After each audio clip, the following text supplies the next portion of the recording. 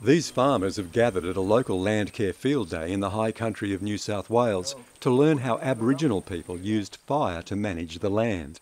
The event's being hosted by Charlie Massy on his family farm, in a landscape he says is in serious trouble.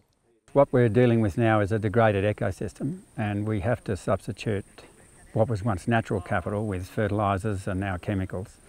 And all that's doing is further downgrading the landscape functions. So we're starting to hit the wall all over Australia. Charlie Massy's at the forefront of a movement known as regenerative farming, and he's written extensively on new approaches to Australian agriculture. We're talking about a continent that is adapted to fire. 70% or so of our species rely on fire for germination and all the rest of it. Once I started to look, I realised that there was a people who've been here 50,000 years and who are using fire as a management tool.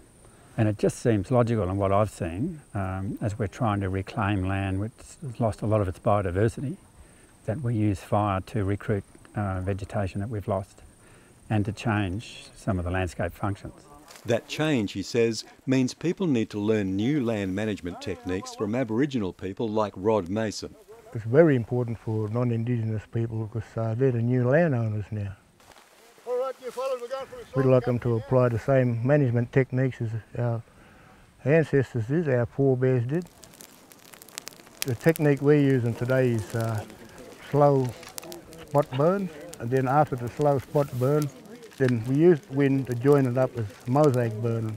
So it then becomes patch burning to mosaic burn, and we're joining the patches up. This is a low intensity fire. It's not dangerous up there now ahead of us, see, so let's work back. All right, this is what I've been waiting for, the wind. Nikki Tors from Greening Australia will study the outcomes of the burn. There'll probably be a good response in terms of growth, a lot of fresh growth after the burn. The fire itself may have triggered some germination of plants that weren't evident here before, and possibly some regeneration, seedlings or some new growth on some of the trees as well. For these farmers, the focus is on how to introduce these techniques into their day-to-day farm management practices. I'm still working through how I'm going to practice it, but the evidence seems to be late in an afternoon, this time of year, autumn, just poke out and burn an acre or two or half an acre and just start creating those mosaic patches. And that's how you get diversity in various different forms. With these farmers adopting Aboriginal land management techniques, it also means that prejudices and barriers between the two communities are breaking down. It's a tragedy it's taken 2 centuries, that we're starting at last to think a bit differently, get over those old prejudices that the colonial world had towards Indigenous people, and to acknowledge that there's a hugely valid knowledge here.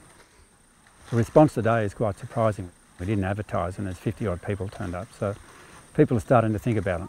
I'd really like them to learn these traditional skills, embrace them and use them on their properties, because, I mean, actually live this style of land management, live it.